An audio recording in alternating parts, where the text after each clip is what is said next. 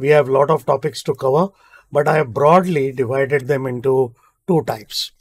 The first half is overview and the blue ones are deep dive. So first half means first half an hour, So this is more for people who consume the analytics or reports created. So there are broadly two categories of people when it comes to data. Those who crunch the data and create analytics, and those who use that analytics for decision making. It need not be two different people. It could be the same person creating the report and same person interpreting, but broadly two categories of usage. So the purple part is for the consumer and blue part is for the creator. Now, most of you will be both, so not a problem. Now let's go and understand all this in detail. We have been talking about efficiency, and you know what efficiency is, but very quickly, in terms of usage of all these tools, what are we really trying to achieve? Well, so far I have been telling you two types of inefficiency and versus efficiency. I don't have to tell you you're a manufacturing company and you're expert in that. But in the context of office tools, yes, we have input and output, but this input is not raw material and this output is not ready-made products like cars, for example. This input is you, your time, your precious life. So we don't want to waste that. We want to minimize our input and maximize the outcome. Outcome could be quality-wise, quantity-wise, both, doesn't matter. But minimum effort, maximum impact. That is called efficiency. So if you are putting a lot of effort and not getting commensurate output, that is inefficiency. But even that is operational inefficiency. When it comes to data, apart from operational inefficiency, we also have analytical inefficiency. And as we go along, you will understand what I mean by both. In the first part, we will talk about the analytical thing. In the second part, we'll talk about the operational thing. All right, now, whatever I'm going to show you is going to improve things, but Office is a fuzzy product. It is unstructured. It's difficult to quantify the benefits of what we do. And I'm going to help you understand how to quantify the benefits so you can judge, because it's not just someone accepting that there was improvement. You need to see tangible amount of improvement so that you can monitor it like a KPI and see incremental long-term enhancements happening. So how do we go about doing it? So first thing, you need to understand on your own, whatever you're doing, is it efficient or not? And I have shown you these three principles last time, but I'm just going to recap by showing how do you find what you're doing is efficient or not. They are very simple three principles. What are the three principles? These principles you think about while you're working. So self-audit kind of thing. If you're doing something repetitively, but it's not adding real value, then it must be inefficient. If you think you are helping the software, whether it is Power BI, Word, Excel, that means there must be a better way. And if you're noticing that you're using hands a lot and brain is idle, that means it is inefficient. And this is much more true when it comes to Excel. And I have given you an example last time, but I'll give you a different example this time. And we will then use that example to quantify the efficiency improvement. That's very important, because just saying that I have improved is different, and then it becoming tangible and repeatable is equally important. So here is the deal. This is Excel. We have data, we have some formulas, we have a chart and a pivot table. When I add data, adding data is my job. But my job is not over when I finish adding data. I have to go manually and change all the formulas, all the ranges, or all the dependents, as we call them. That is a waste of life. It is absolutely not your job. So how do you make the software do it? By finding the right solution. You have a need. The need is, I will inform Excel about what happened in April. Rest of it Excel should do. The solution is table. When you say insert table, what happens? It will automatically understand to manage the show.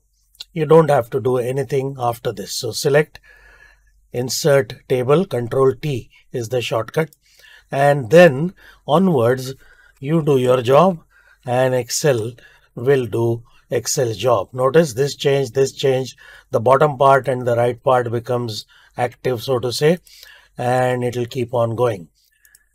So this is good. This is efficiency. Now this did not change because pivot table requires a refresh, but it understands. Now let's say this is happening. Why did this happen? Because I used a feature called table. Now table is there since 2007, but we have not made it a standard operating procedure across the organization that when you have raw data, you must make it a table so that this benefit you get. In fact, this is not the only benefit you get. Very often we have data like this, and when we scroll, we can't see the headers, and then you do freeze pane. I know the spelling is wrong, but I have intentionally made it wrong. Now you make it a table, look at what happens. Now I don't have to freeze pane. I have not frozen the pane. ABCD, right now I can see. Now when I scroll one more row, that amount discount is going to disappear. Notice my cursor is inside the table. Now if I scroll further, what is going to happen? Look at ABCD. This will automatically change. This is happening because it's a table. And another very important thing, now I have many columns. First column is amount, second column is discount, third is GST, something like that. Now I want to type net amount. Imagine the amount of effort I have to do left arrow 70 times. Now you don't have to do that. Press square bracket. Make sure it is this row. So at the rate amount, don't type tab, close the square bracket, minus, again square bracket, this row, which is another tab, and let's say discount. So D tab, square bracket complete, done. And now I can be on any row and this will work. So I'm just saying divide by 2, it will change everywhere. So there are many benefits of using tables. And why am I showing you tables? Because if you don't use tables in Excel, Power BI will not work. Power BI does not understand sheets. Power BI understands tables. And tables are important for better efficiency inside Excel as well as correct use in Power BI. So although you don't know as of now what is Power BI, if you don't have tables in Excel, you can't use Power BI properly. Because Power BI or Excel, both of them need data, and very often our data is already in Excel, which you should import in Power BI. So tables is the most important thing. But even if you know this, what is the idea?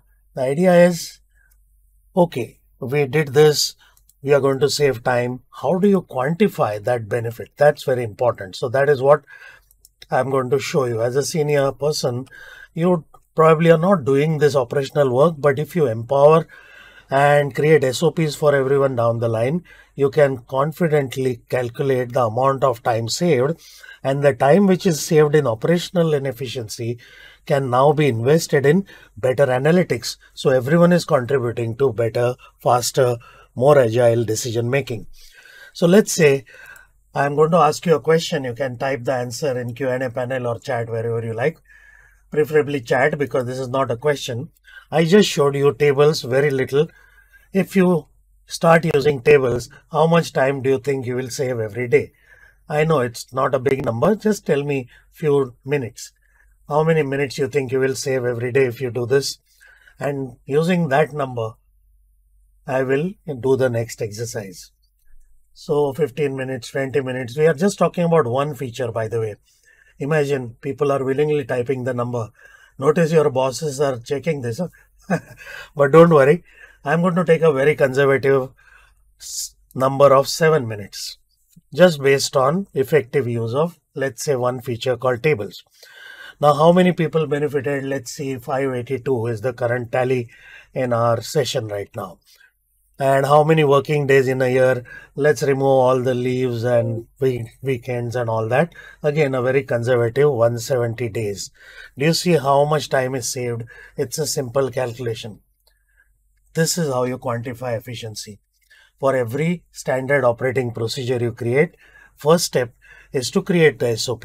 SOP is what, you know what is an SOP, but in the context of data or office or unstructured work, then that SOP has to be disseminated to everyone. In manufacturing, you are already used to it. For office, you're not used to it. So senior people should send the SOP to all their direct or indirect reports and say tomorrow onwards, unless you have a better way, start using tables. End of story. And then that time which is going to be saved, don't worry, if you save enormous amount of time, you're not going to lose your job. You can intelligently use that time to drive growth by doing better analytics. So save time in inefficiency, non-value adding activity, and invest it in value adding activities, which is proper, better analytics. That's the concept. Transactions here, simple data. This is not manufacturing data, but this is something anyone can understand. Let's say this is some kind of expense data. So city, date, month, year, card, expense, whatever. I want to analyze it. Now, what would you do in Excel? You would create pivot tables, multiple charts, copy paste them in PowerPoint, send it to boss or present it during a meeting. All that is already happening. Now, if I take the same data and create it in Power BI, let's see what happens. It's exactly the same data. So how to import and all that we'll see later. Let's see the net result. Oh, by the way, before I go there, and this is another question, just type yes or no. I'm sure you have data which contains some locational information. It need not be latitude, longitude, or GPS coordinates, but location, district, city, state, something like that. Question for you, all of you, is once you have data which contains some kind of locational information like this, do you know how to create a map out of it without manual work? How to create a map from data which contains locational information? Yes, no, type it in chat. It's okay to say no, no problem. So I just want to see the volume of people who know this and don't. Otherwise, if majority is no, then I'll show it to you. Question is, do you know how to create a map from location? Okay, lots of no's, few yes, which is good. Unfortunately, no. Lots of responses, bottom line no, so don't worry. So here is the deal. When you think you need something, just assume the solution is there. When the solution or problem is localized, you find the solution in right click. If the problem is bigger means I want to handle the whole data, then the solution is somewhere on the top. In fact, it is so simple, you will curse yourself for not noticing it for, I don't know, 7 years. Go to insert menu, nothing new here. You go here every day. Don't go to this map, go to this one, 3D map. And that's it. One click and Excel is capable of creating a 3D map. You don't have to know lat longs. It creates a map. It automatically plots it. Now our column name happened to be city, but it need not be city. It will check. In fact, it has actually checked all the data inside cities and says 94% of cities I can map with confidence. There are a couple of them which are wrong, or it could not understand because this is a hyphen there. Actually, there are two different locations. So you repair that and you are done. Now, what does it understand? Right now we had cities, but it understands all of these things, which is really powerful. So if you have some locational data for logistics, no problem, you can plot that also.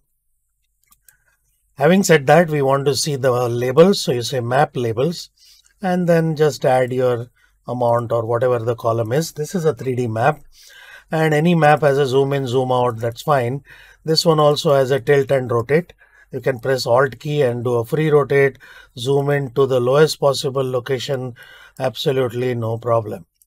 You can even search for a location and it'll go there. This is by default this kind of map. If you want, you can change it to a satellite map as well. So very, very flexible thing. Bottom line, you did not know it, now you know it. What is the point in knowing it? You will wait for someone to ask you for a report. Don't wait. You create the report proactively, and next time, even if nobody is asking, show it. Everyone is going to benefit because looking at the same data in a geographical manner will give you additional information which everyone is intelligent enough to utilize to your advantage. So every feature is an opportunity for improvement. look at it that way. Now, having done that, now let's take the same data in Power BI and see what we can do with that. In Excel, I could have created this 3D map, yes, independently, or multiple pivots and charts. Now the same data in Power BI. So this is Power BI is here. You see the transactions field, similar thing. And this is what we could create based on that. Now you will say, okay, this pie chart I could have done in Excel. We also saw how to create a map in Excel. In fact, that was a 3D map. This is a 2D map.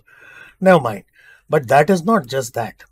Suppose if you leave aside the map, these definitely you could have done in Excel. But what is the benefit here is without programming, you can just click on it and it will start working.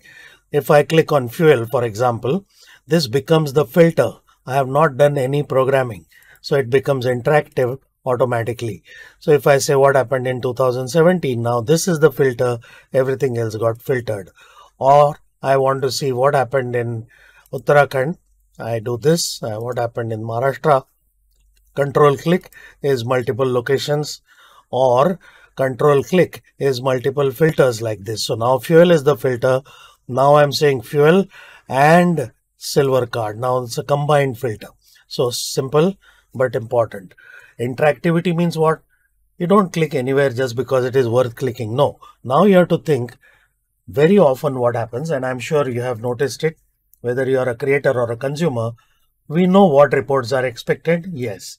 We copy them in PowerPoint. Yes. Or whatever method you use. And then we present them.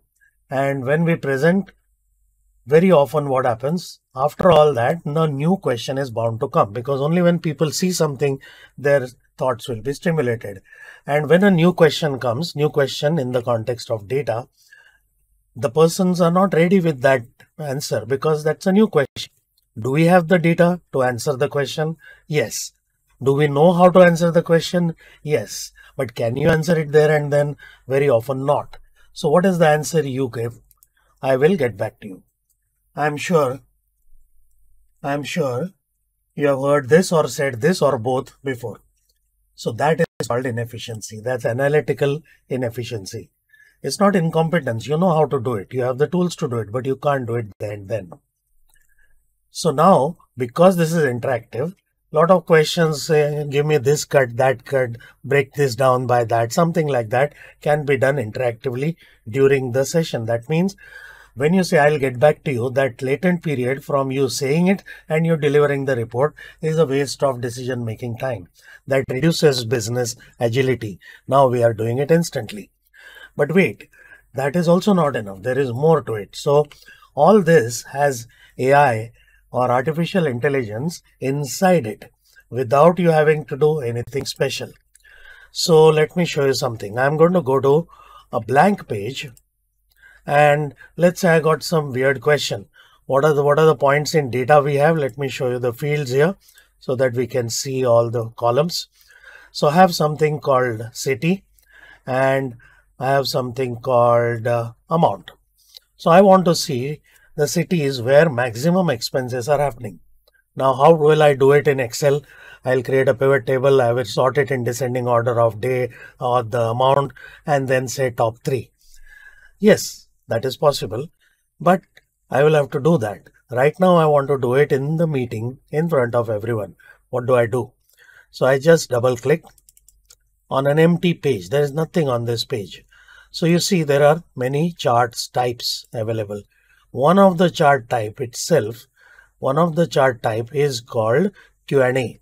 Now you'll see some of them are familiar with what we do in Excel, some of them are not. So Q&A is a special type of visual. So basically what is it asking you? What do you want from your data? Okay. So now, never mind those suggestions. It has actually looked at your data and it's saying some sample questions. It is telling you upfront, but we don't have that in mind. I have a specific question in mind. I want top 3 cities for amount. Now what do? It is saying ask a question. How do I ask a question, by the way?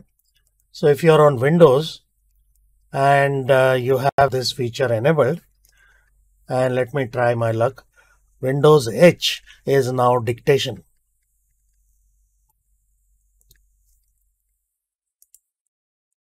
top 3 city by amount.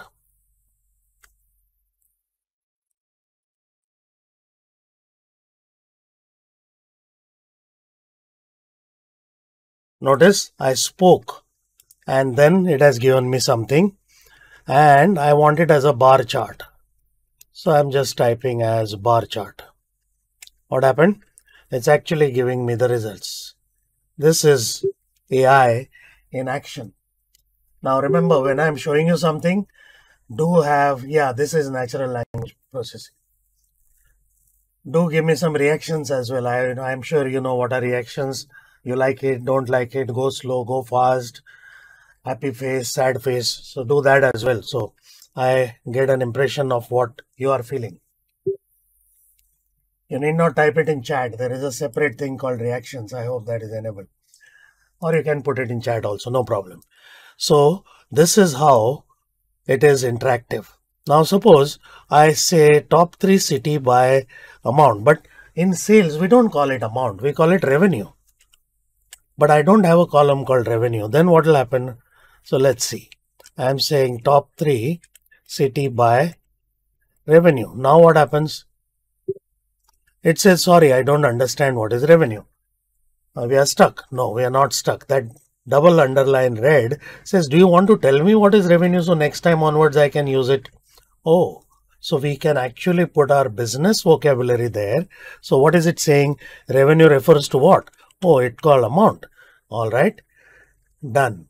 So now it will say, okay, I have understood it. And now onwards, whenever you type revenue, it will understand. So now notice the same revenue is now not red underline.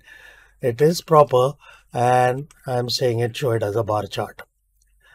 So this is the idea. Now what does it understand? Lots of things. We will see that in the second half. But before we go further, this has a very, very powerful feature which actually is really powerful. Very often when you see a chart like this, what is the obvious question you're going to write? What happened in July? Isn't that the obvious question? Anybody will ask that question. Whether you're junior, senior, doesn't matter. Now, if you have anticipated the question and answered it well, fine, very good. But if you're not, then you still have the same columns, by the way. This visual is using two of them. One is the date and one is the amount. That's all we are doing. But there are many other columns. Now, when I say, why did this go down?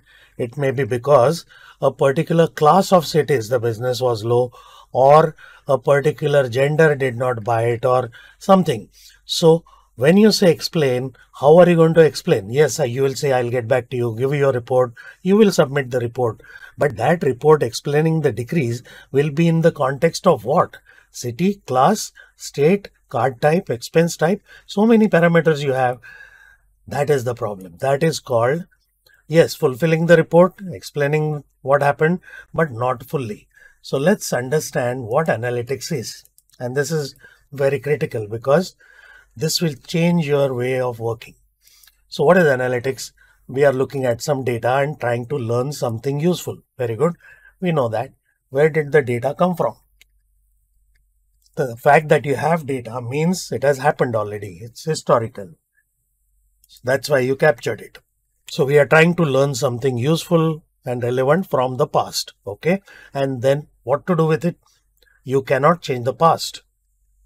But we will use that knowledge to try and improve the future, make it more favorable to ourselves.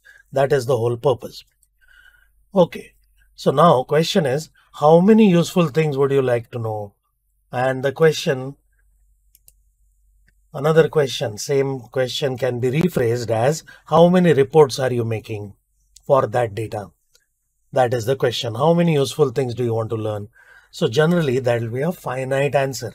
So depending on the data and the business context, you may have 5, 10, 14, whatever number of reports.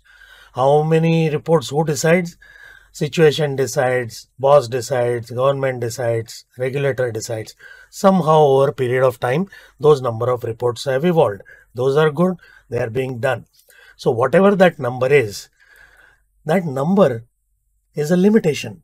It's few. Ideally, we should try to learn how many things. When I just remove those numbers and if I just keep the word few, I'll read the sentence. Learn few useful things from the past. Does that sound efficient? No. Obviously, we want to learn all possible useful things from the past. That is called efficiency. So this is analytical efficiency. Now question is, how do you do it? You have the data, yes, but how many reports will I keep creating? Do I have unlimited time? No. So this is a feature in Excel, and I'm going to show you in Excel as well as Power BI simultaneously. So now, yes, I finished making all the required reports. The important thing is not to stop. Now this requires the Office 365 version of Excel. If you have the correct version, you will see either the button called Ideas or a button called Analyze Data. It's just one button. What is it saying? Let me show you the tooltip. Read it.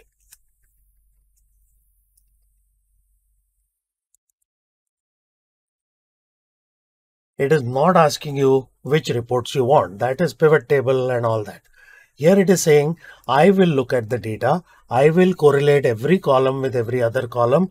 I will find what sounds interesting or significant. I will show it to you. Then you decide. So one click is all that is required. And then it uses AI to analyze your data and creates reports. So it's saying something has gone wrong here, and this is how the pattern is. Now, if you're interested in that, go ahead and look at it. If you're not, for example, amount by expense type and gender, maybe it's a report you already know. Okay, go ahead.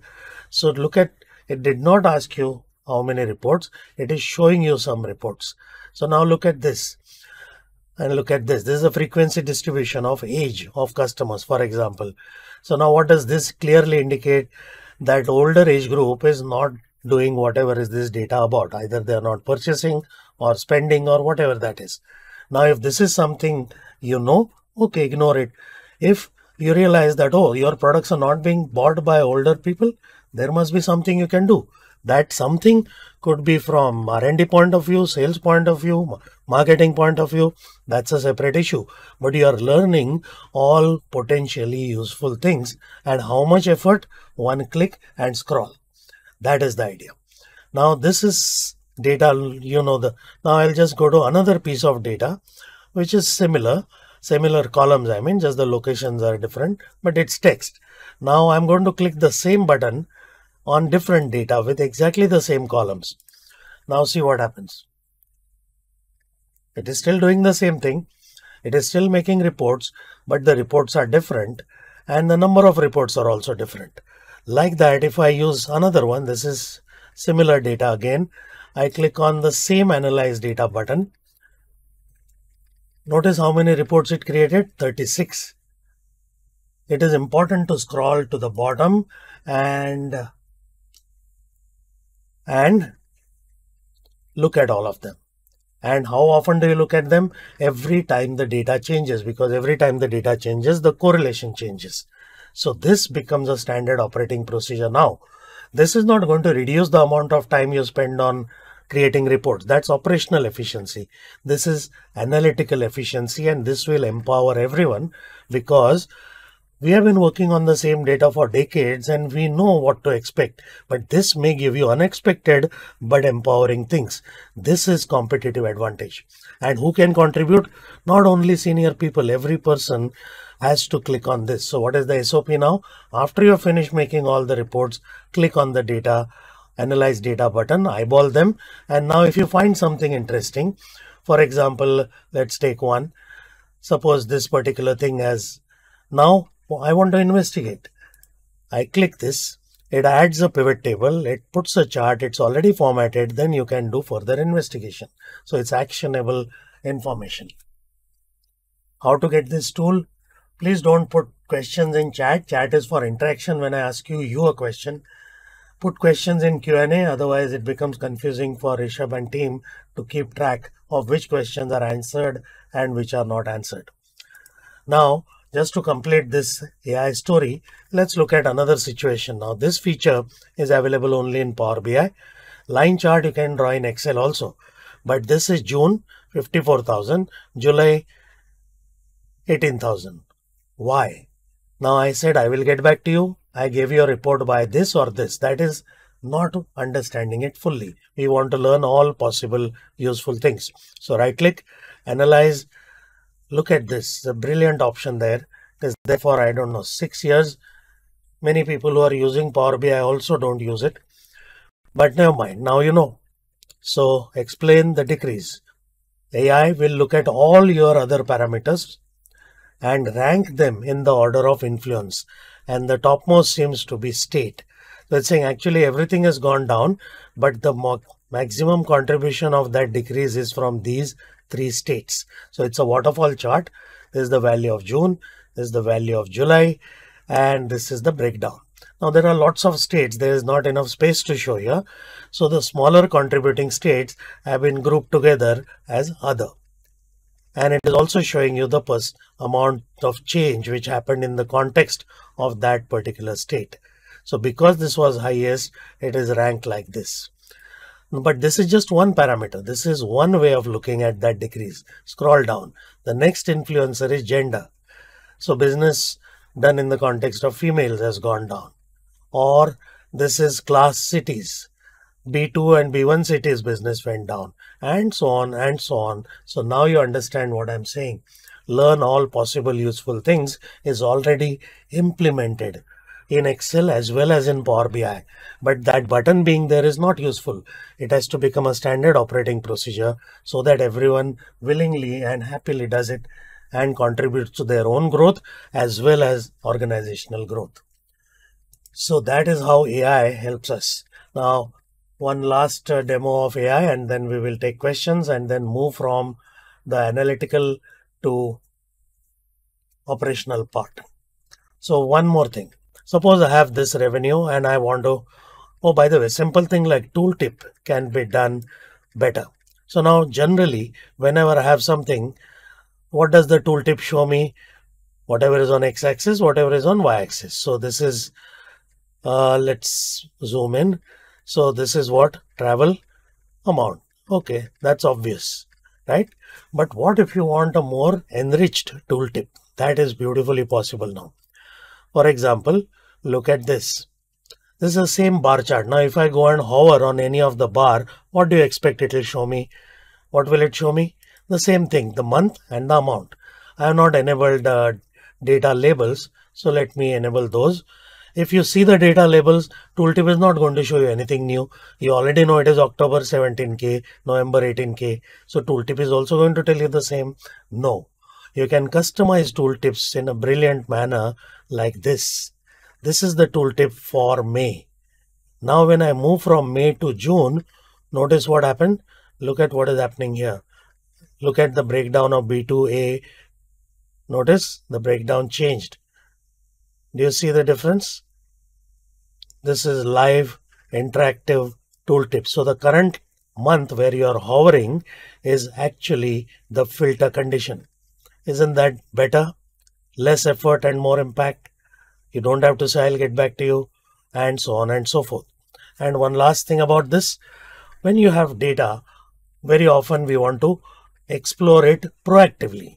Don't want a report. While discussing, we want to explore proactively. So let's do that. So we have a very nice feature here. I'm just going to delete this. We want to look at our revenue and how the whatever that amount, we want to break it down by all these parameters. So that is a very powerful tool called decomposition tree. Never mind the technical name, but understand the significance. So what am I trying to analyze? Amount, whatever that is.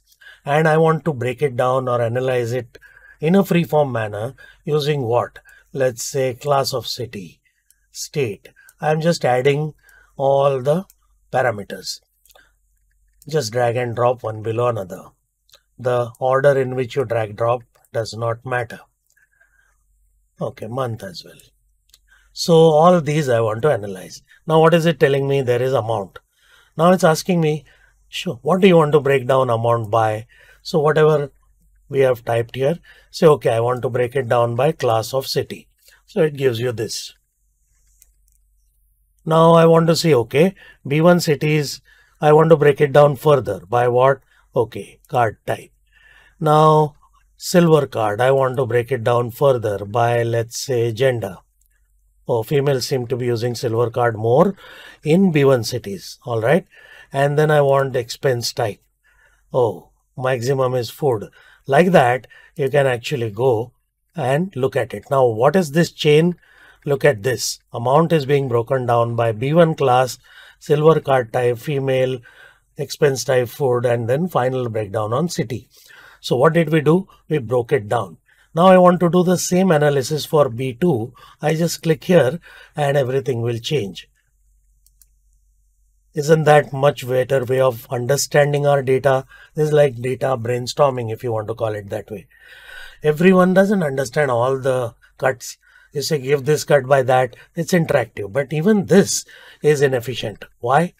Because I decided to break it down by class first. Then I decided, so this is based on my gut feel, my experience, my cognitive bias, whatever you want to call it.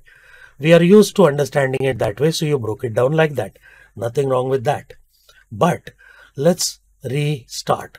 I'm going to delete all of them.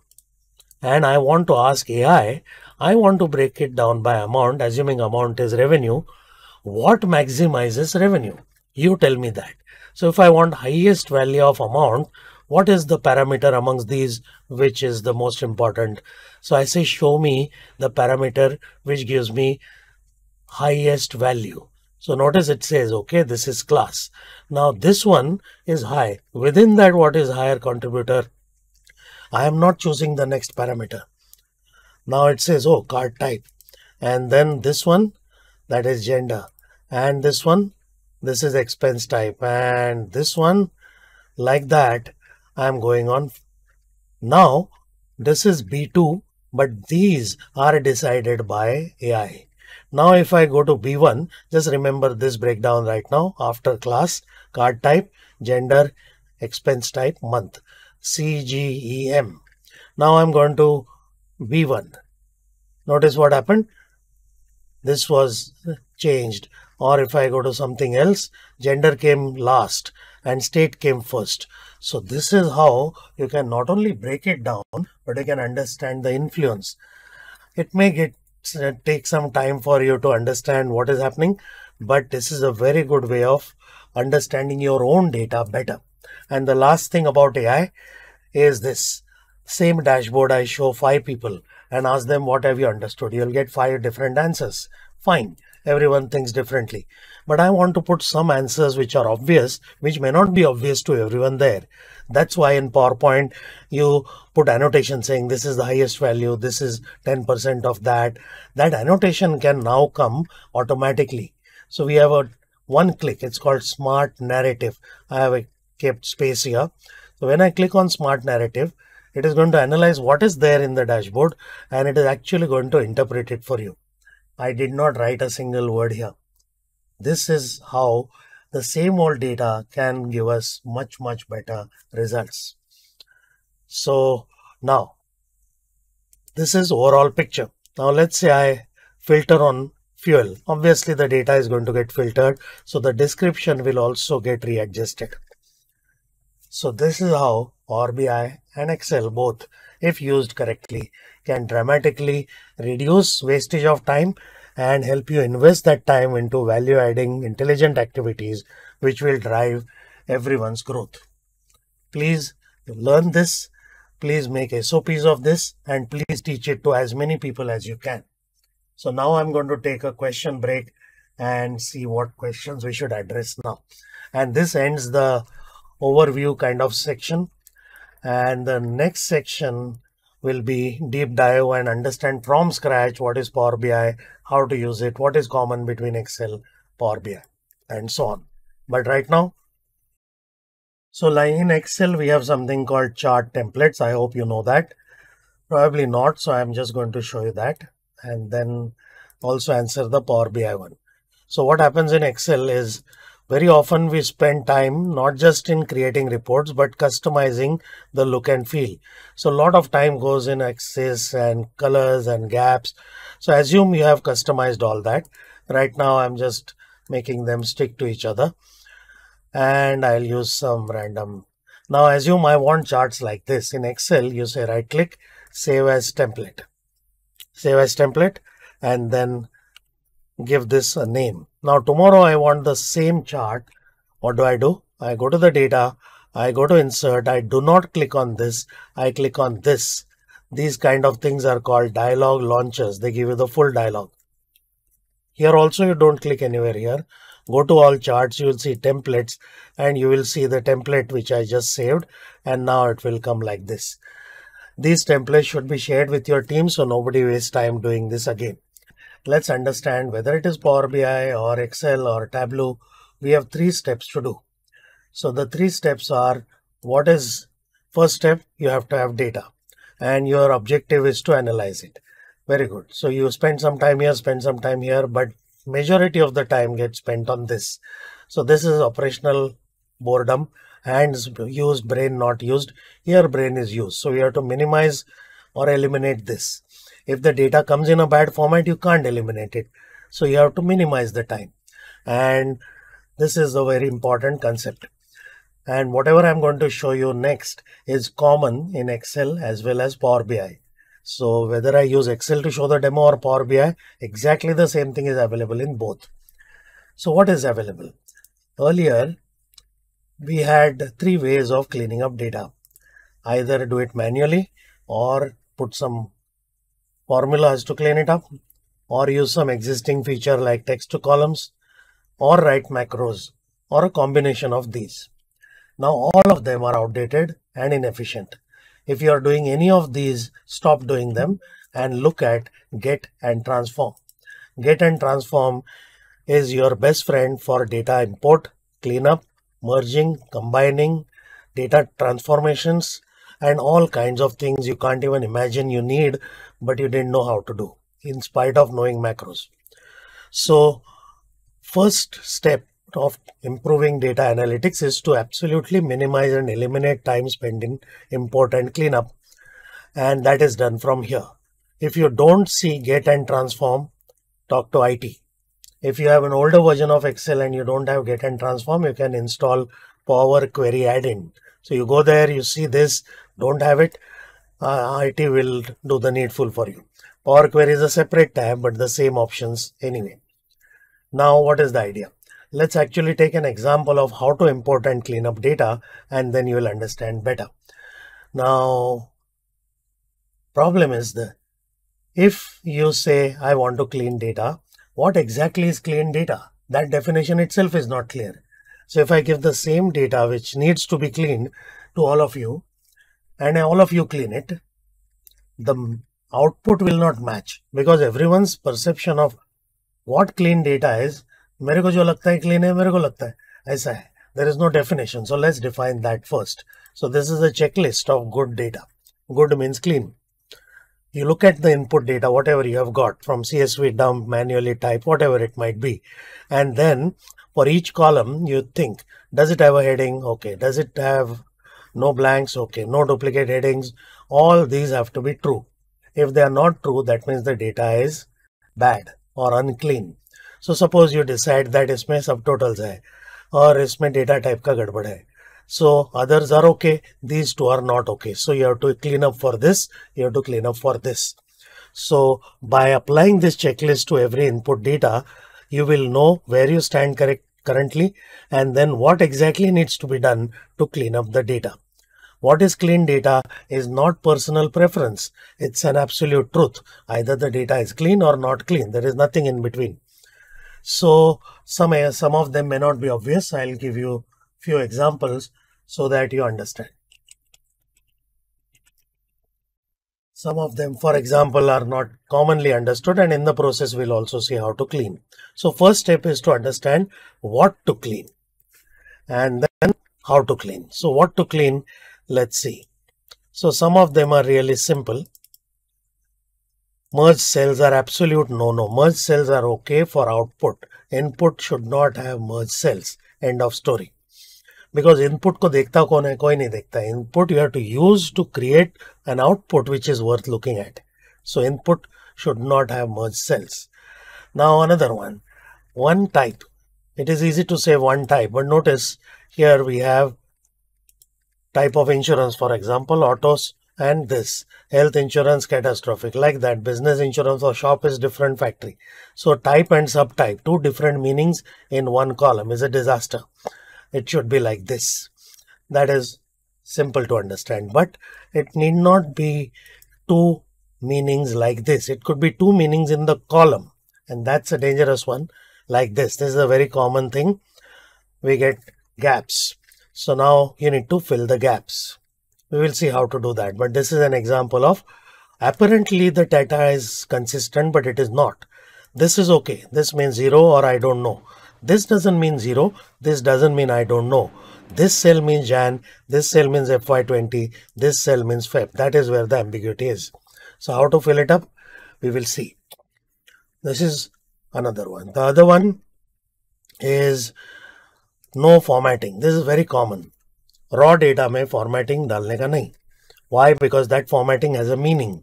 Yes, you know the meaning, but if you send it to others, they will not know the meaning, and you're also going to forget after 6 months, because in those 6 months you have used the same yellow color in 20 places. So it's really bad. Meaning needs a column, because you cannot get total of yellow or total of red. Yes, technically by writing a macro, but there are so many different types of formatting. 140 different formatting attributes. Really, you're going to write 140 types of macros? No. So meaning means column, like this. Now you can put conditional formatting if you want, if you still like to visually see it. But that's what I mean. Data and formatting are not replaceable. Data is data, formatting is formatting. They are not a substitute to each other. And then one of the biggest problems, we get data like this very often, and that is a really bad idea. Like this. This is called a cross tab. So every table should have a column, every column should have a header. So let's say I have this. Oh, there is no header, so I say product. Now the data is clean? No, it is absolutely not clean yet. Why? Because what is the problem here? Look at my rules. What were our rules of data? You remember? What were the data rules I just showed you? Each column has a heading? Yes. No blank heading? Yes. No duplicate heading? Yes. Where is the problem? Everything seems okay. No. I said heading. This is not heading. This is data. So ideally, I need 3 columns.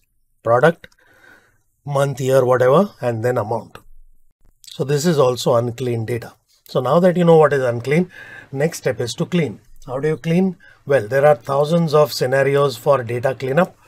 So Shesham will put a list of set of articles I have written which are about data cleanup. So Shesham Data Analytics Knowledge Pack blog article. Just put the link. It's not one article, it's some 50 articles which talk about different aspects of data cleanup. But I will show you some examples to understand this powerful tool called Get and Transform. So let's start with this. I want what? Product, a month and amount. Now you will say, okay, I will do this. No, you can't do that because this product will have 4 rows. So, okay, product, month and amount, let's say. Now I'll have to copy this and then copy paste transpose, copy paste transpose. Even the thought is inefficient. So don't do it. Not your job. Don't write a macro. No manual, no formulas, no macro. And still more efficient. That is called Power Query. So remember, this is a separate sheet. Assume this data was large. Now I'm going to clean it. How do I do it? Now before we go any further, here is the deal. If the data is already in Excel and you are cleaning it up, the cleaned version of data is also going to come to Excel. Then that piece of data is going to occupy space twice. Don't do that. So I'm just going to save this file for demo purpose. And I will show the correct way of importing and cleaning up data from anywhere to anywhere. And the same concept applies to Power BI also, because Power BI doesn't have an Excel sheet anyway. So I'm going to close this file first of all. But wait, what is our another rule? Data which is in tabular format should be in what format? It should at least be a table. So create a table first, insert table. Don't do anything else. You can't create a table unless all those 10 rules are satisfied. Now all the rules are satisfied except one. Header contains data. So this is a table. When you create a table, by default some random names will come, but give it a better name. Let's call it data, or better still my data, whatever you want. Now I'm going to close the file. Save the file, close the file. Now what happens? I want to import the data in clean format only. So I go to file. There is nothing in this file, empty. I go to data from Excel, another Excel, no problem. Now I go to Excel, pick up this. Now this is very important. When it shows, it will show you everything which is there in that Excel file. It does show you sheets, but sheets are a really bad idea. Why is that a bad idea? Because invariably in your sheet, there will be some title. There may be some random data here, and maybe you wrote something here and then later on you deleted it. Now, if I try to import this, see what happens. Doing exactly the same thing. And now if I say sheet, you will get this junk. And if you use table, you will get this. That is why tables are absolutely your best friend. So now I have the data, and now I can decide what I want to do with it. If it is clean, then I say load. If it's not clean, I want to clean it. So the sober word for clean is transform. So I say transform. Now it opens the real deal. This is the tool. This is your absolute best friend for data cleanup. Table is a data container. This is for data cleanup. Okay. So what is it showing now? It's showing me the same data right now. Nothing great. This is not Excel. This dialog is called Power Query. This is exactly same in Excel and Power BI. So this is a tool where you look at the data, decide what you want to repair, and try to repair it. So how do we go about doing it? If you really look at this data, doesn't it look like someone has created a pivot table and copy pasted it, where we have put product in rows, month in columns, and whatever amount in data area? So it's like a pivot table. So I want to undo that pivot table. In reality, there is no pivot table. The format output is like pivot table. So this is a good column. I don't want to touch it. These are the bad columns. I want to select them and transpose them once and for all. So what do? Two methods. Either select the bad columns and transpose them. Possible, but generally we have few good columns and many bad columns. So selecting the bad columns itself is extra work. We don't want to do that. So select the good column. And then बाकी लोगों को सुधारो. Now we don't know what to do. When you don't know what to do, you right click and read all the options and think which option will help us. Take your time.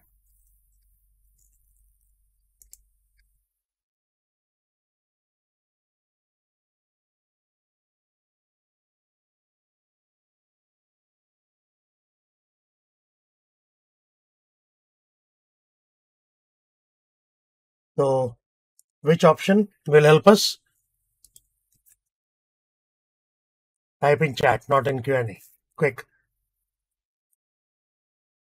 So go from top to bottom and think, will this help, will this help, will this help? Yes, unpivot, but unpivot has three options. Very nice. Unpivot other columns. And in one click, it gets transposed. And this is a sample data, but even if it was 2 million, exactly the same thing. And now that we have the data, we can clean it. But before you do that, always look at this. This is very good at understanding data types. So if it understands the data type, it automatically assigns. ABC means text, text, number. In case it did not, you can click here and change the data type very, very quickly. So this is how Power Query works. Now, because this is like a bulk transpose. Now we want the data back. Now for demo purpose, it can be imported in a sheet. But if this was large data, what do you want to do? You do not want to import it in Excel. Not because maybe it's gone more than 1 million rows, but even if 200,000 rows, Excel is going to become slow if you import it in the sheet.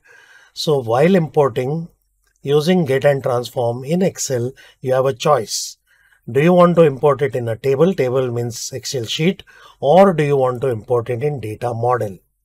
Data model is very large capacity. There is no upper limit. Not 1 million, even 10 million is okay. There is technically no upper limit. The real limit is your local hardware performance. And of course, if I do this right now, it is going to get imported in table as well as data model. That is a waste of space. So here you say create only connection and data model. That is how you import data into data model. Now, if I do that, what will happen? The Excel sheet will still be empty. You will not be able to see anything there. It will tell you that 12 rows are loaded, but where are they? So where is this thing called data model? Go to Power Pivot, Manage, and then it opens another window called Power Pivot where you can see the data. You can still create pivot table based on that, but this is going to be very small file size and very high performance.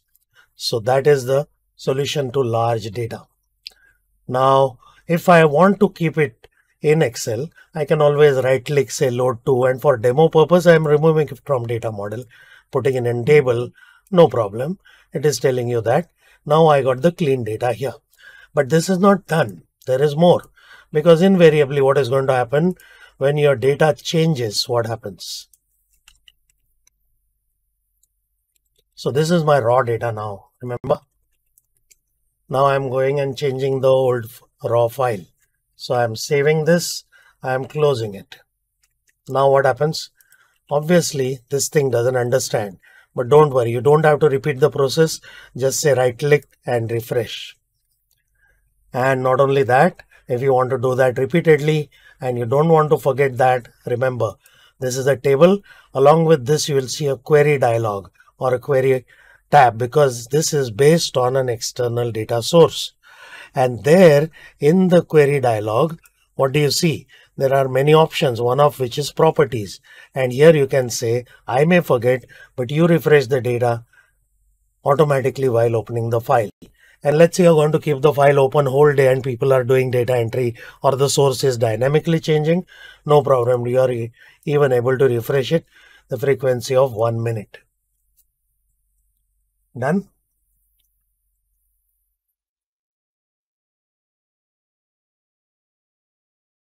So whatever I'm showing right now is available in Excel. So the tool is already available. So Power Query, whatever you learn is equally applicable in Excel and Power BI. And the concept of what we just saw is really powerful, because usually what we do when it comes to data cleanup, first of all, it's a repetitive process. Yes, you know that. Not only is it a repetitive process, what is the problem? It is not only repetitive, every time old data is clean, new data is coming in unclean, then you are repeating it, size goes up and so on and so forth.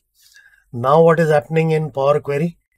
Well, Power Query has to be told what you do once and then you just refresh. All the steps will be reapplied. So little bit of effort first time, next time onward, just refresh as long as the source has not changed. So this itself will dramatically improve your life, because it's going to save enormous amount of time in the process. So now let's see another scenario and how to do it. We had one tool, one other situation. What was that? The other situation was one type of data. What was that? One type of data means I showed you that there were gaps. Now some of you will know, select, go to special blanks, equal to up arrow, control enter.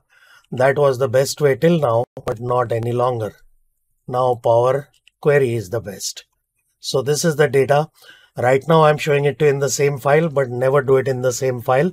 Save the file, blank file, import and clean up. But right now for demo purpose, data, get data, then where is it? Right now it's here, so I'm not going to this.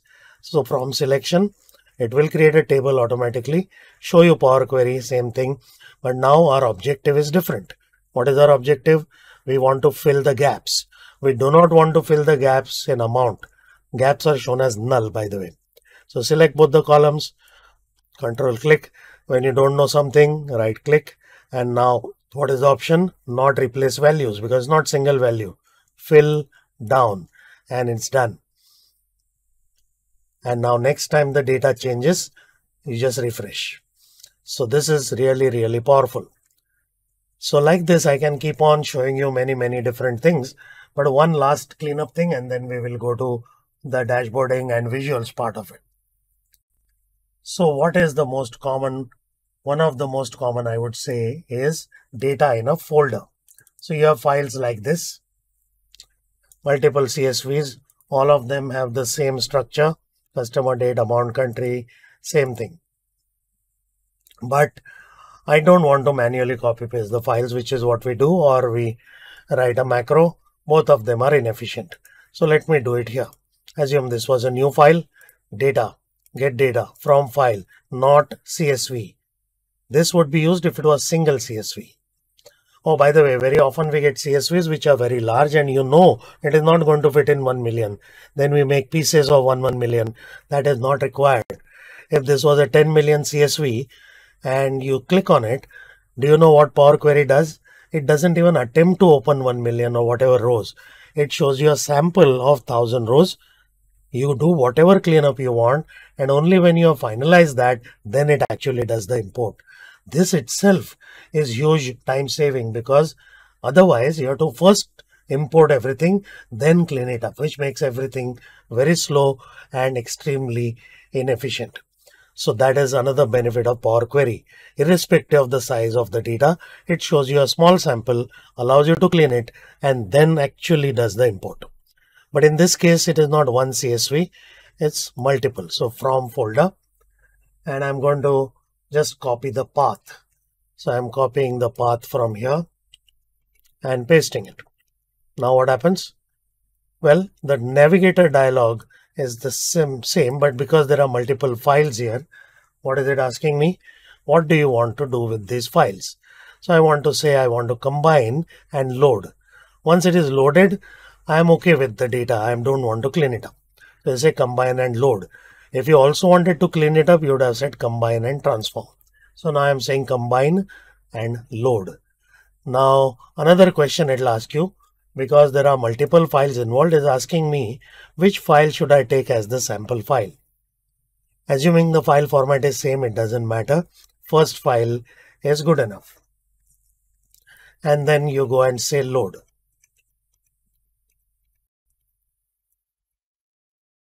And once you say load, what happens? It is actually going to perform the operation and do the job for you. You say OK. And now you sit back. Doesn't matter 3 or 3000 files. It's not your job any longer. And it's done.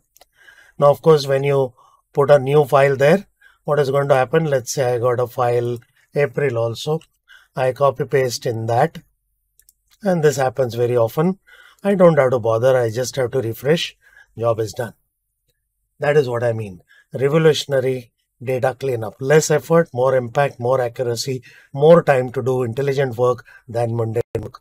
Everyone benefits. So this is how Power Query can help you in cleaning up data effectively. There are, of course, lots of more examples. So Shesham, I'm sure they will have questions. So on my YouTube channel, there are many data cleanup scenarios. There is a playlist, and specifically right now I showed you multiple CSV files. The other variation is multiple Excel files. The third variation is multiple sheets in an Excel file. All of those videos are there. Shesham will put the link in chat. So any questions? I'll take a pause. Services as well, but when it comes to IoT, users expect a real-time feature. What can be the minimum refresh time in this case? So very good question. Absolutely real-time data can be managed, and you require IoT hub. And if you talk to IT, I'm sure they have already been using it somewhere. So if you have an IoT use case, talk to IT. Real-time data from PLC, shop floor, whatever devices you have can be ingested on the cloud. There you can't use Power BI desktop, because your desktop is not connected to the stream which is coming from IoT device. But absolutely Power BI is capable of connecting to real-time data sources and analyzing it with a live refreshing dashboard with very little latency.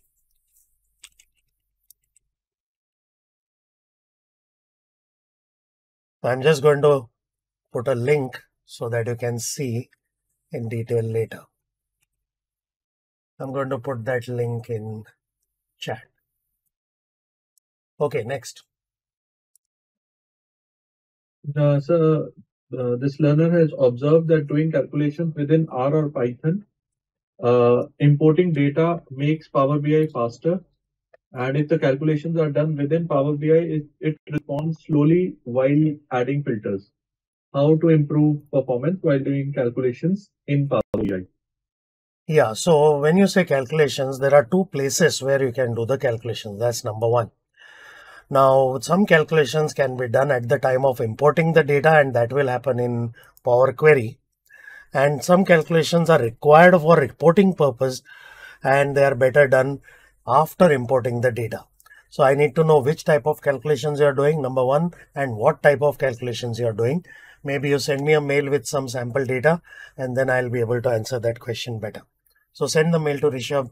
I'll also give you my email ID. We will help you. But I need to know specific calculation. How to automatically convert matrix form of data into a table format, referring to the example you gave 10 minutes back. I already showed you unpivot, but sometimes you have multiple headers. How to do multiple headers on pivot? There is a video for that also. Shesham will put the link.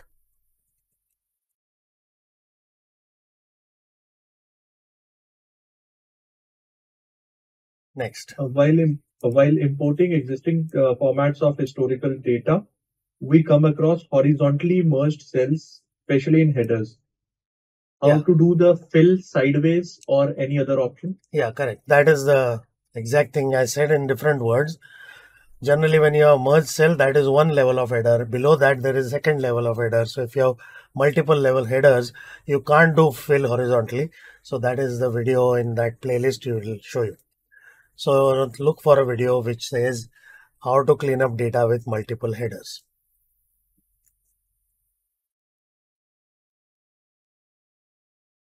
Okay, two more questions and then I'll go to the dashboarding part. So when we publish the data, is it public or only selected users can access?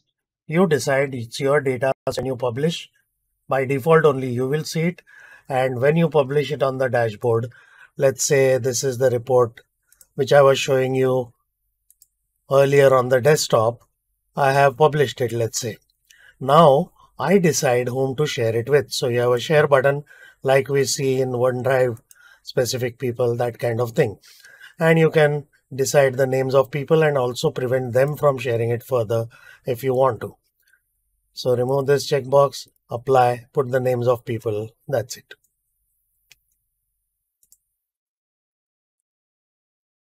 Last one for now.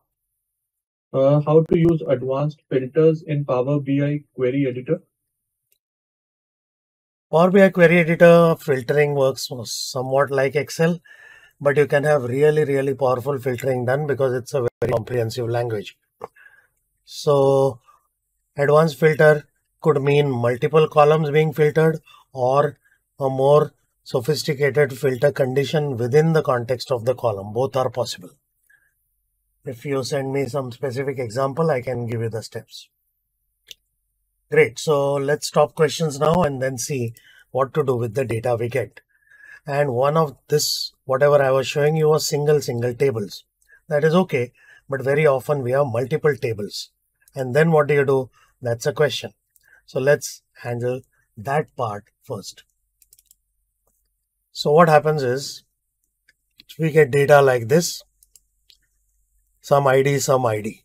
Now in report, I don't want ID. I want product name and country name. So what do? We have a separate master. Then you create a pivot table. Pivot table can be created only from one table. So you're stuck. So now I have to decode it by adding extra VLOOKUPs and struggle in every way, possible way of the meaning of the word struggle. इसमें जिंदगी जाता है. So ये नहीं करना है अभी. अभी क्या करना है? We have three tables. import all the three tables in a separate new file in data model. For demo purpose, it's already done. Now, right now it's a demo, so it's in the same file, but in real life, separate. So I have the same data imported in a new file. It looks like Excel sheet, but this is Power Pivot. This does not allow you to change data. You can add calculated columns, but not the original data. Original data, you can only change in the source and then say refresh all. That's it. But what is the point? So the point is, at this stage, if I had gone to the individual table, I could have created a pivot table, but that pivot table will show me only one table. That's not what I want. That's why I've gone to Power Pivot and imported all three tables. But wait, in transactions, the country ID maps to this country ID column. That is what I was indicating in a roundabout manner using VLOOKUP. That was patchwork compromise. But now we have a direct method of doing that by going to diagram view. So go to Power Pivot Data Model, go to diagram view and create relations. The column name need not be same, but what is the requirement? This is a master for country. So the country ID in this table should appear only once. And of course, there will be multiple transactions here. So you can drag the equivalent from here to here. In this case, the column names are same, they need not be. So on this side, unique country, on this side, multiple, so star. Same thing I have done with product also. This is all you need to do. And in fact, when you see it in pivot table, we are never going to put product ID. So you just say hide. So unwanted things you hide so that your pivot table field list has less items to play with. And now I close this. My job here is done. And now I go to an empty file and I do not create a pivot table from this data. This is data in Excel sheet. I can create pivot table from table, but no, I don't want to do that because I have a better version of the data in the data model. If you have an older version of Excel, instead of these four options, the pivot table dialog itself will have an option called data models. So now notice what happens. I go here, I get all the tables. Ignore this for now, there is some other table, but now I can put name of country from here. I can put name of product from here, and I can put whatever I want from here. So it's still a pivot table, but best of both worlds. This is how you eliminate VLOOKUP. This is how you'll relate tables from different places and still end up creating a pivot table, pivot chart, something which is familiar to you. Exactly the same thing happens in Power BI. So in Power BI, when you go, there is no Excel sheet at all.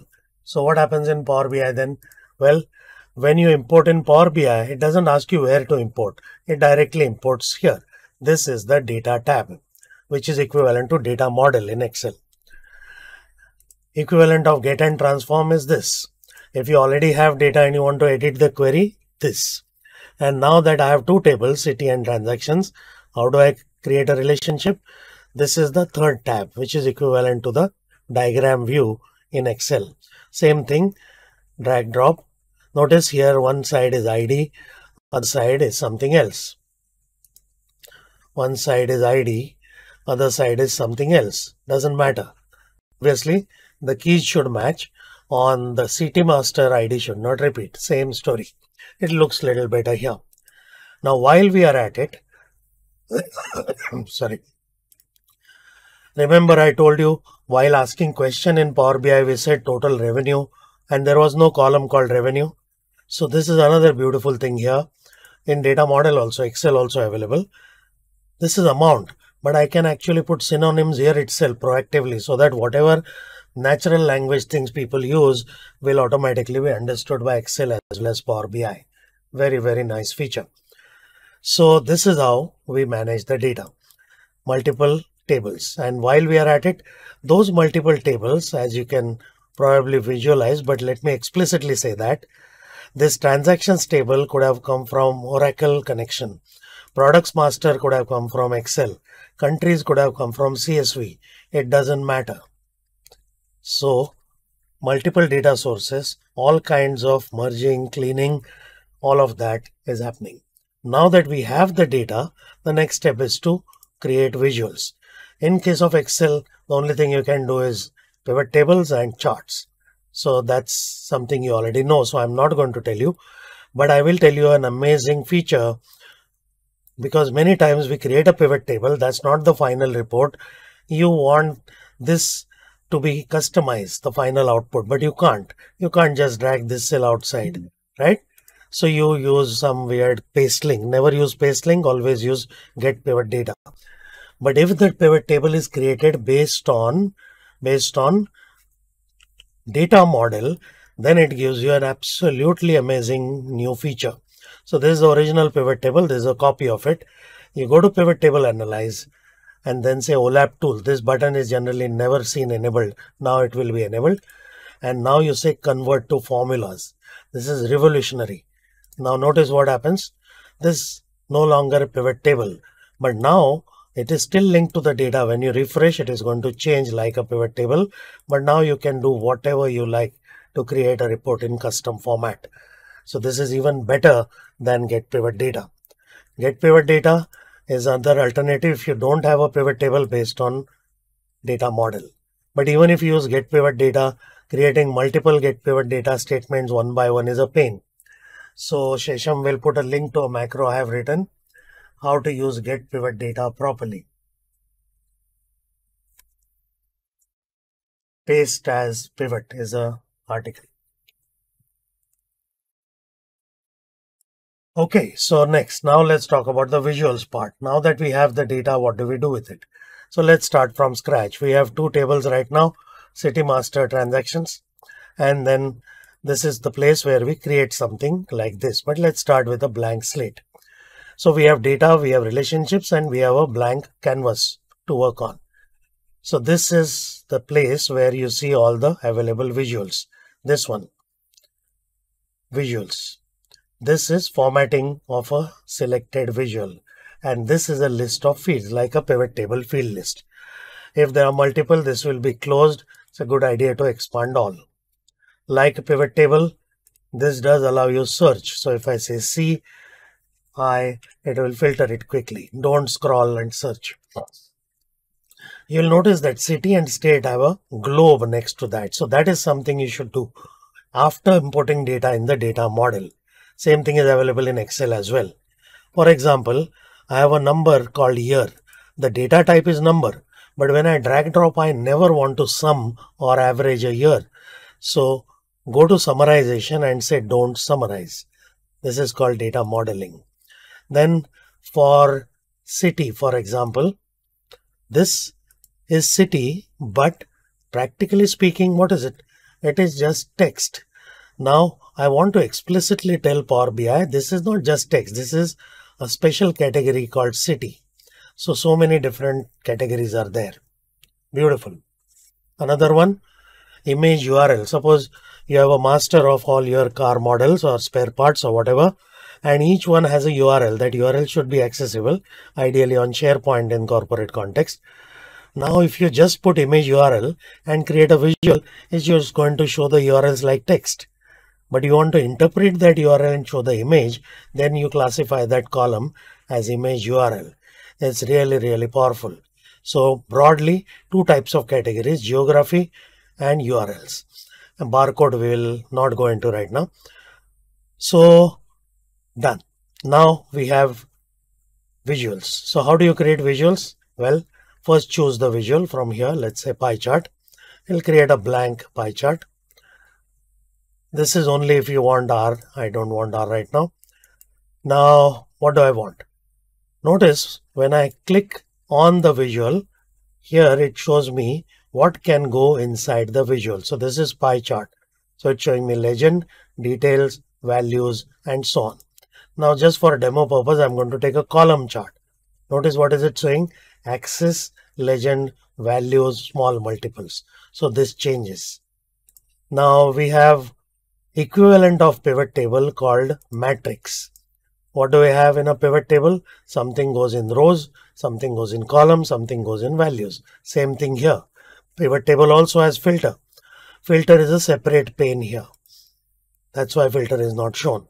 So bottom line, when you choose a visual, look at where you can put data. So these are called field wells, QA, field wells. So you drag and drop whatever you want here. So values, amount, it will show that. Then what do we want? We want to break it down by what? That's the legend. Oh, I want to break it by expense type. So drag and drop and then resize it. That is how you create a visual. So let's create a couple of more. I'll use this visual. This is what? Column chart, stack column chart. So axis, what do I want? Let's say I want month. And in the values, I want amount, but I want to break this down by gender, for example. This is a stack bar chart like this. We create visuals. Now, because these things are geography, if you drag drop something which has text, what will happen? It will just put it as simple text. I just drag drop. I didn't choose a visual. That is also possible. Then it will use a default visual. But if I drag drop something which I have marked as geography, then it will automatically plot it. Now, any visual you want to expand, this is called focus mode. So it becomes full screen temporarily, and then you can go back to the report. But right now, what has it done? It has just plotted location. Now look at what else is available here. We have location, and then we have lat long. So in case you don't have this, you have lat long, do that. But size, that is, let's say, amount. So now it will create proper bubble chart kind of thing, and tooltip will tell you what to do. Now in addition to this, you wanted something else in the tooltip. Notice all visuals will have a tooltip area. So let's say in this, obviously it is going to show me default whatever is there, state and amount, but I also want average age or something like that. So I put it as tooltip. Now age is a number. So drop down, you say what do you want? Average. Actually, I didn't have to choose that because when I got the data, I have already done that. So this is another part. Age is a number. Do I never want to summarize it like here? No, I want to, but default should not be sum. It should be average. So that also I have specified. That's why it did. So now when I go here, it shows me a more enriched tooltip. So like that, a lot of sophistication is available. Now all this I have just done randomly. Let me add one more. Let's add something like a pivot table. So I'll add a matrix. Now very important thing to understand, if you have clicked something and then you change the visual, this visual will be changed to this visual. That's a common mistake. So if you are adding a new visual, click on a blank area to avoid that mistake. So now it is like rows columns. So I'm going to put something here, card type, class of city, and amount. So we have something here. Now all this is automatically interactive. So now if I click on, say, this one, fuel, everything else will get filtered. Notice how intelligent this is. In a stack bar chart also it is doing. Just to simplify it, I'm going to make it a Sada bar chart so you understand first. So when I click here, everything is going to be filtered by fuel. So now if you go to the tooltip of this guy, what is it going to show me? It is showing me two things. What is it showing? This, the highlighted portion is what? The highlighted portion is the contribution of the current filter, which is fuel, and the dimmed out overall is the overall picture. So it shows you the overall picture and the contribution of the current filter. So less effort visually, but faster, better interpretation. If you want multiple filters, fuel plus travel, no problem. Fuel plus travel. Now I don't know what color is travel. No problem. I can control click here also. Like that. So even in a matrix, now what have I filtered on? Gold and whatever this is. Sorry, I put population here. I wanted to put class. So now if I have clicked here, what is it filtering everything by? No filter right now. Now B2 cities platinum is the filter. Now the problem is you may not remember what is the currently applied filter. No problem. So here every visual has a filter icon. If you hover there, it will tell you what is the filter. Now generally what happens, we are interacting and we want interactively, someone asked a question, I filtered it. So I have say filtered on this, and I filtered on this, and I filtered on this, and I want to show some very specific thing, something which happened for fuel in June for whatever reason. So let me do it again. I want to explicitly highlight this part in life. What? Click here, and click, let's say Maharashtra. So I have three filters. What are they talking about? Maharashtra, June, fuel consumption for whatever reason. And like in PowerPoint, what would I do? I'll copy paste this view and paste it. But here I don't want to copy paste.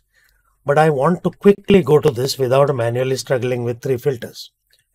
Now this is very, very powerful. So we go to view and we create bookmarks. Right? I'm just going to delete all the bookmarks so that we understand from scratch. So I have this special requirement and I can rename the bookmark. What am I saying? Maharashtra fuel June, let's say.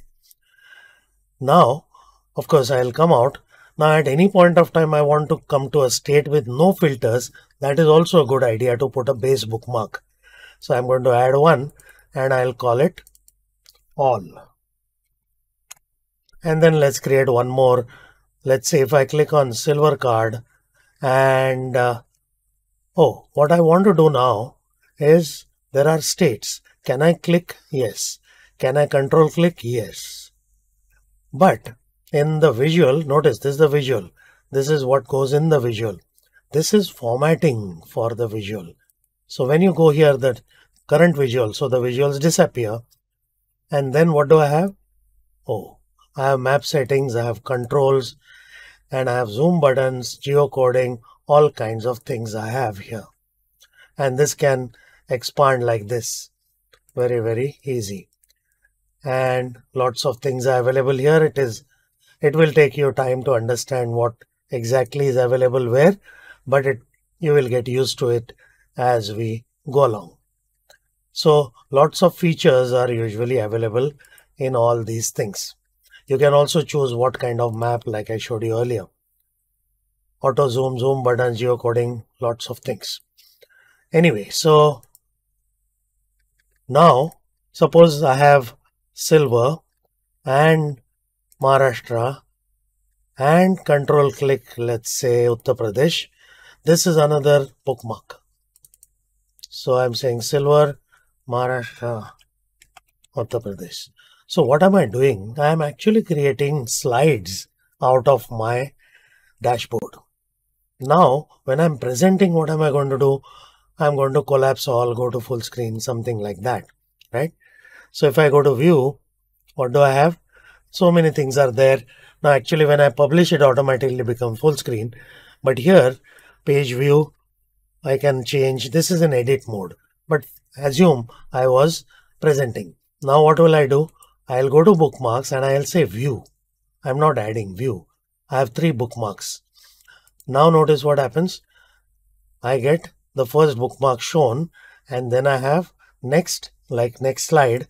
This is all and this is SMU. So this is storytelling without copy pasting. A very, very powerful way. This is not a screenshot.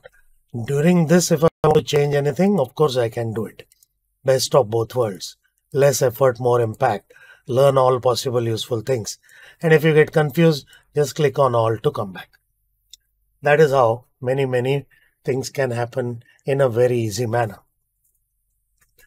So now we were talking about the tooltip part. How do you create a more enhanced tooltip?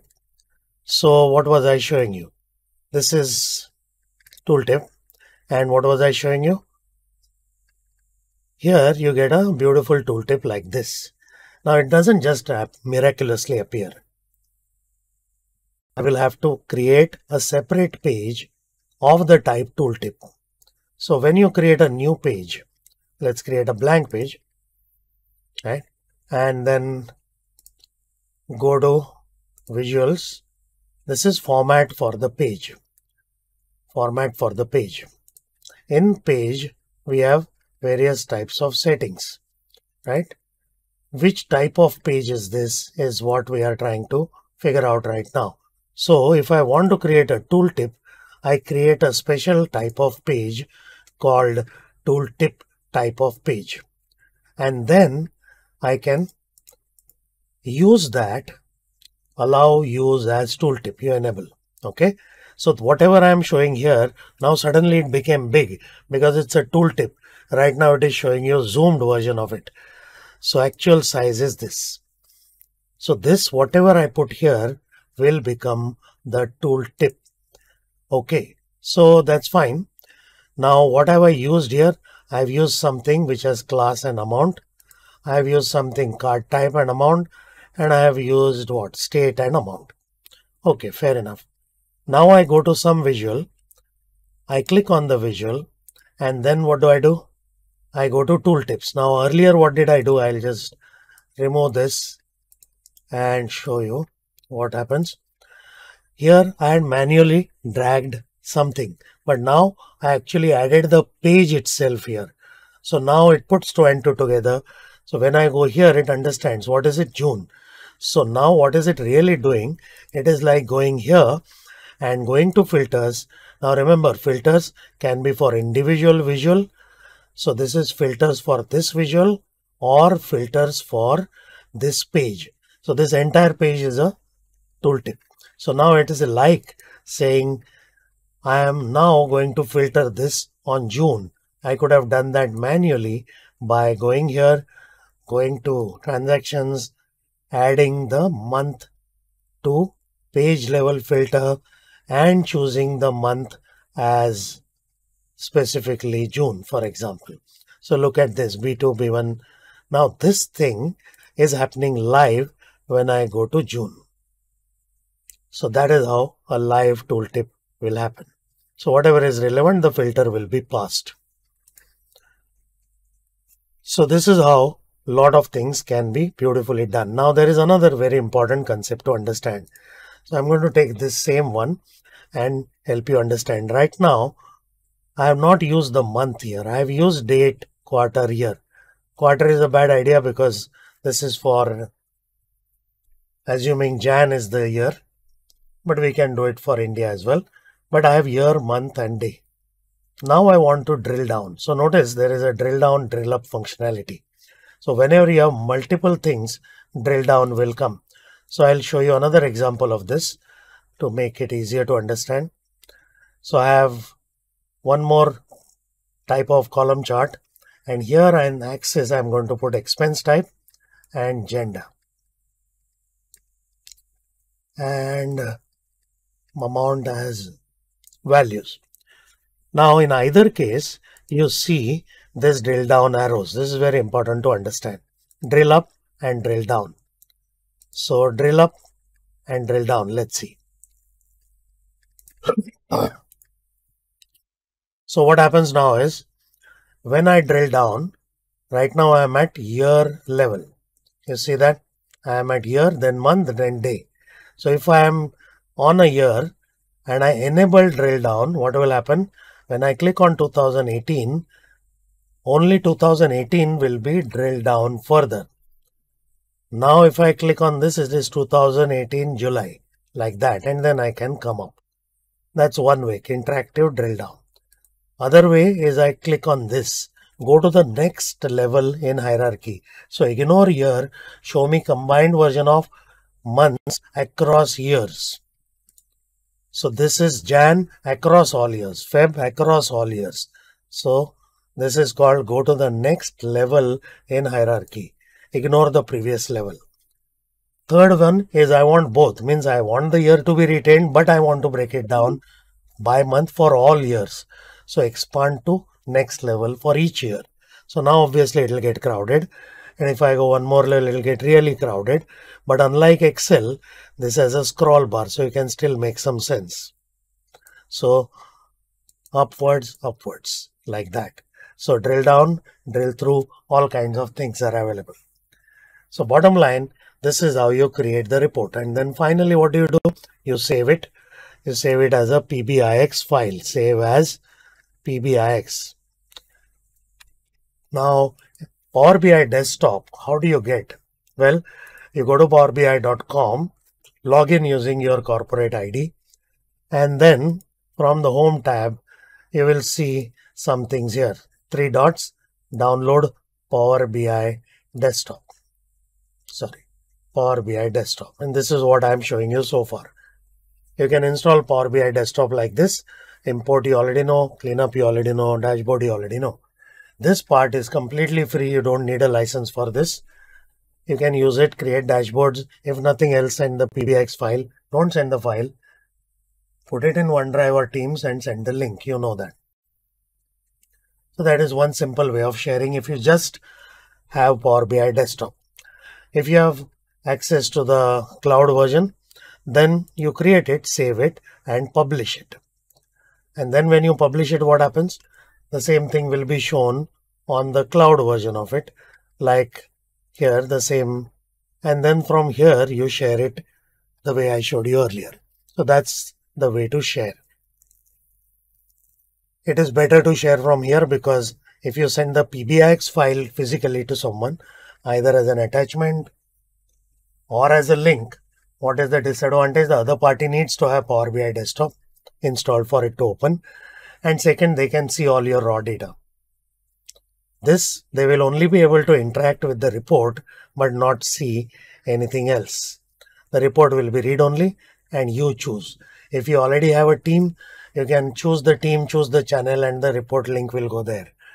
In fact, in Teams, you can add a report directly by going to Teams. So if you have Teams and there is a report related to Teams, what do? You go to Teams, not chat I'm talking about. In Teams, I have some channel. In channel, I have plus sign. Then I go to Power BI. Power BI is a button here. Then it will show me whichever reports I have access to. So I am choosing various types. First time you'll have to log in, that's okay. But otherwise it will understand.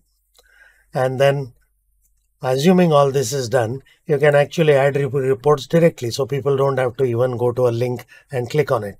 Every time you click on it, the report will render in an interactive manner.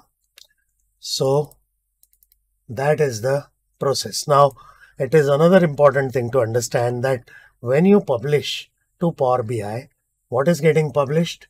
Well, Power BI report, obviously it is getting published, but in addition to that, something else is also getting published. So if you go to a report and see what is getting published, let me just go to the correct workspace.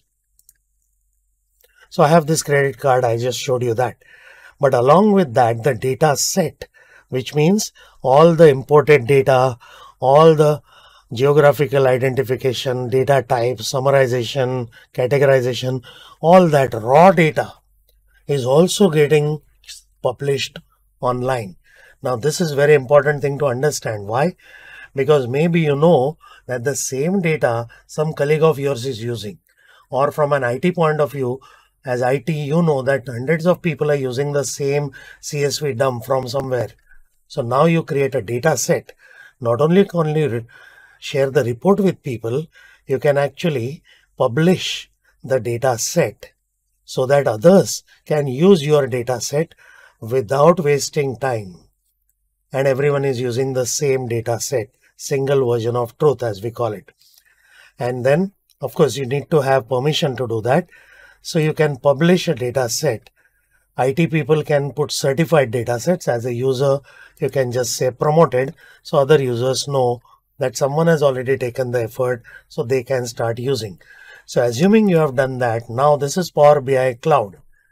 Now some colleague of yours wants to use the same credit cards data set which you have already cleaned up and published in Excel. What do? Well, you go to insert, no, data. There's no data here. From database, no. From Power BI. And then the data sets which are centrally published will appear here. So this is the credit card transactions, for example. And now what is it doing? It will ask me for my login first time. and then it will show you a pivot table, and then you can do whatever you want. The only limitation here is here you dragged up amount, right? What is happening? Is it working? Yes. Where is the data? It's on cloud. Is it fast? Yes. How was the data cleaned? You don't need to care. That is best of both worlds. So as I said, they are not substitutes, they are adjuncts to each other. So this is the overall process. Get the data, use Power Query, create data model, create report, publish, and publish data sets also. And whatever I showed you in Excel, which was analyze data, which was AI-based data analytics, the same thing, button equivalent. What did I show you? What I showed you is this, analyze data. The same thing is available in Power BI also. It's more sophisticated actually. So when I publish a report, what is going to happen? Let me just show you that, and then we'll finish and take questions. So this report will get published. It'll ask me for some workspace. Workspace is an area where you work. Every team automatically becomes a workspace. And now once it is published, of course, the browser version will be there, but it also says, do you want quick insights? So quick insights is what? Quick insights is the analyze data equivalent. So now when I go to the cloud, what is going to happen? So let me show you this data set, which was already there. This data set, you will see quick insights. And when I say quick insights, what happens? It will actually show me analytical version of that, like Excel shows. So it will automatically correlate things and give me insights. So that is how this whole thing is a complete revolution. The data is same, you are same, your machine is same, but your life has changed for better.